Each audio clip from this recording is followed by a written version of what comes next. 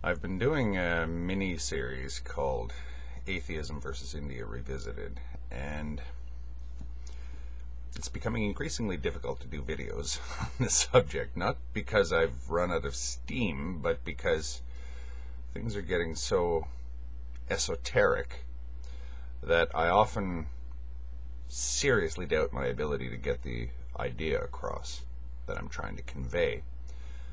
And when that thought, that sort of hesitancy starts, it creates kind of a sense of urgency, I guess, to try harder to get your idea across. You sort of say, okay, I know that this sounds weird, and that's one thing that I'm quite certain of, and I've said from the beginning that Tantra seems crazy when you look at it at first from the outside. When you see things like artwork depicting the subtle body, or when you start discussing things like chakras or the kundalini, or when you start dealing with reality as an experiential phenomenon as opposed to an observed phenomenon. In other words, you're looking at reality from your own exclusive experiential point of view. You're no longer dealing in verifiables here. I think that, again, we have kind of Western logic, or at least the Western scientific method, to blame for this, because it's all about that which is verifiable, and everybody seems to have bought into this way of looking at the world. And I shouldn't even say bought into it. I should say they have taken that view of the world as the only possible view of the world. When you argue, say, with an evangelical Bible Protestant, something like that kind of a person, they will discuss things like why creation is correct, why the world worked out in a certain way, and they will go at observable things like fossils and all that kind of thing, verifiable, falsifiable, etc. They've bought into this. I shouldn't say bought into it, but they bought into the idea that that's the only way to look at reality. Looking at reality from the first person perspective is what Tantra is about. It's dealing in non-verifiables. If you deal in non-verifiables, you have to use metaphors. You have to use diagrams. You have to be elliptical when you discuss things. You have to be somewhat cryptic, poetic even, artistic. You have to hint at things because it's not so clear. Our tools aren't really equipped to deal with things like that. Our language, our methods of communication, all of our sciences. Psychology, I guess, might be an exception, but psychology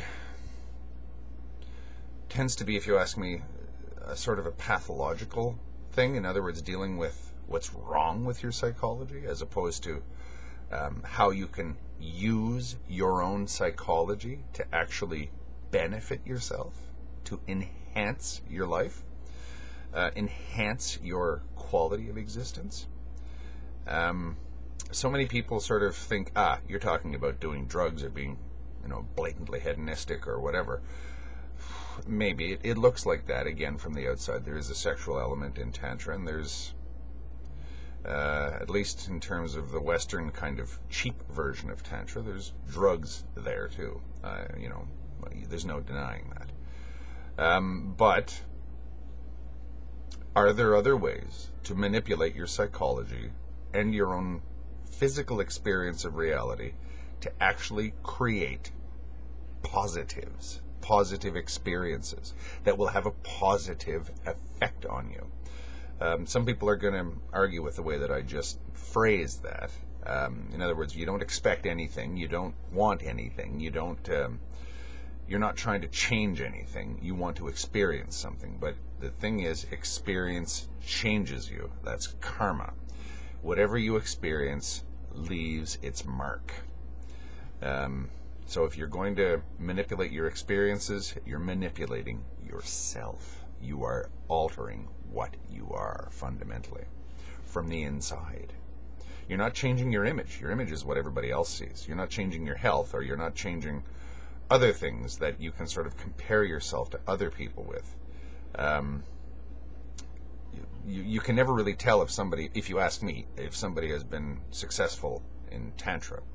You can look at somebody who's gotten really good at Hatha Yoga, for example, and can do all the completely bizarre poses in Hatha Yoga, yes.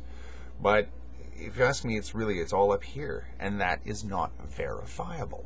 We can watch people's brain patterns from the outside. We can listen to how they try to describe their experiences, but with one's own experiences, one is forever alone. And that's where it becomes weird. And I just can't help thinking that any more efforts that I put into this to attempt to explain it will come across as proselytism. And nothing is more repugnant to me than that. Proselytism of any kind, trying to spread any idea. I see proselytism now taking place in atheism. Don't like that at all. It's just as bad as when the Jehovah's come and knock on your door and say, this is what you should believe because your present beliefs are wrong. Stupid. And I do not want to go down that road. That's why I won't say that this series is petering out, but it may be sort of grinding to a halt because I've lost confidence in my ability to put the ideas across.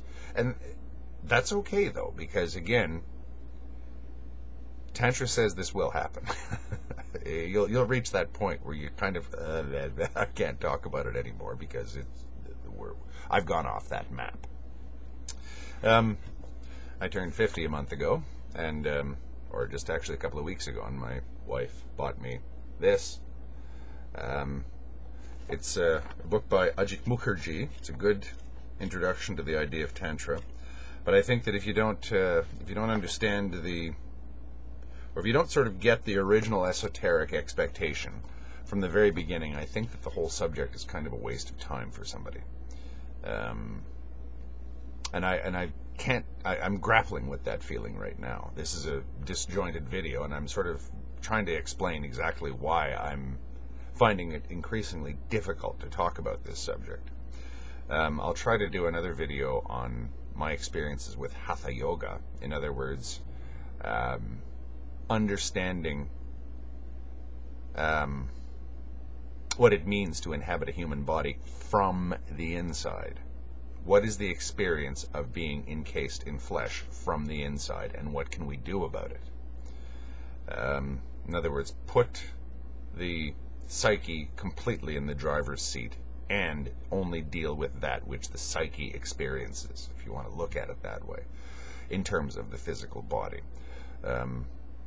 Checking out how to manipulate a particular muscle, checking out where positive and negative force interact in your own body. I'm not talking about positive and negative energy, but that's a lot of tantric language talks that way. I'll use the more scientific idea of force. In other words, what direction do forces move in your muscle, and when you apply force to one muscle, how does it impact the muscle next to it? Set off a chain reaction. What's going on inside of your body? Every muscle is attached to every other muscle, at least by way of other muscles or ligaments or whatever. You can't affect one without affecting them all. What does this cumulative effect have? Can you do that to your own nervous system?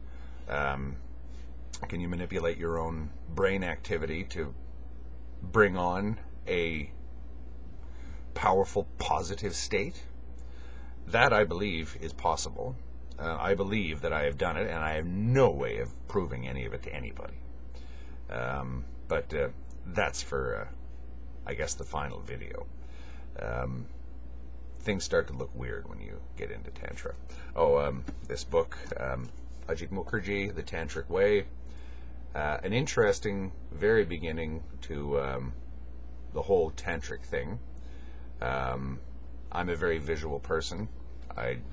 I subscribe to the idea that a picture is worth 1,000 words, and I don't think anything is wrong having a book full of pictures. Something un-Western about that, isn't there? But it's a fascinating field, and it brings me back to the old discussion about life affirmation versus life denial. Life denial often says it's almost impossible to point to something positive. Just because you can't point to something positive in this plane of existence doesn't mean that it's not there. It just means that you can't point to it. You can't describe it to somebody else. But it is there. Can't prove it, but again, just because I can't prove something doesn't mean it doesn't exist. Western scientific thinking seems to say if I can't prove it or falsify it, it doesn't exist. I know it doesn't really say that, but in a lot of people's usage of science, that kind of thinking has crept in. Tantra seeks to go beyond that. It seeks to sort of admit that that which is an enhancement or a plus or a good or an improvement or a better place in life is something that must be experienced. You can't put it into words, the positives in life. You can't put it into words, the positives that are experiential. You can't put these things into words. You have to rely on art and ritual in many ways. What is art after all? Art, if you ask me, is an attempt to manipulate our experiences. All art, in a certain sense, in my opinion, is tantric art. Because art is meant to act on this. It's meant to provoke a reaction. There is the phenomenon of art criticism, but that's not art, is it? It's sort of an offshoot of art. Art, if you ask me, is the direct experience of staring at a work of art or experiencing that work of art. That's Tantra. Music is almost by its very nature tantric. Music and anything that is considered in the arts is what I would put under the heading of Tantra. When you're discussing things like value, when you're discussing things like what is the value of existence, or you're discussing things, what is the value, what are the major values that we deal with in terms of human existence, we tend to agree on the negatives, and the negatives seem to be falsifiable. They seem to be tangible. They seem to be the sort of thing that you can actually talk about and you can actually explore, the negatives. Because we know what a horrible monster looks like. We know that it scares us. We know what hitting your thumb with a hammer feels like. It's, generally assumed to be bad. What's good? It's an interesting question, isn't it? We know what negative is. It's obvious. It's so obvious that some people then say negative is all that exists. Because the positive is not falsifiable. It's not a positive in the same way as a negative is obviously a negative. If you ride the tiger of Tantra, if you decide that you're going to exist in the here and now in every second of your life, in other words, you're going to sort of live in the moment at all times, a very tantric idea, how do you describe the positives that you experience? The positive that is great mental clarity coupled with a generally elevated mood. That is a positive. That is a positive that blasts any negative, if you ask me, out of the water. A general sense of well-being with extreme mental and psychological and emotional clarity and calmness. That is a positive. But when you talk about it like that, someone will probe you. What do you mean by that? What do you mean by, so your mind's calm, so what? Who cares? You can do that to all of these things if the person is rash enough to think that they can actually talk about their inner life. You can't talk about your inner life in the same way as you can talk of your outer life. It doesn't work like that. What does it mean to manipulate your body from the inside? How do you discuss that? How do you discuss the way that muscles work? from the inside, not from the outside, not observable things, but the experiential. Again, that's Tantra. And it's esoteric, and it's esoteric to the max. It's guaranteed to be ridiculed and laughed at, and it's very easy to ridicule it and laugh at it if you're so inclined. But all that means, if you ask me, is that people should be wary of discussing these things in public or discussing it with other people who may not be interested. And the only way that you can break through that sort of barrier that you might have when discussing it with other people is to do something that sounds suspiciously like proselytizing. I can't bring myself to do that. I would rather give up on discussing the whole subject than try to think, okay, I'm spinning my wheels here. How else can I get this idea across? No, I'm not doing that. The road goes off all known maps eventually. But that doesn't mean that it's not happening. It's just that's the bias that's built into our scientific way of thinking. If I can't falsify it, if I can't discuss it, if I can't dispute it, then it's not happening. Again, I don't think that science is actually saying this, but a lot of people's usage of science would seem to imply that. I'll see what I can do about making the next video less of a disjointed ramble than this one.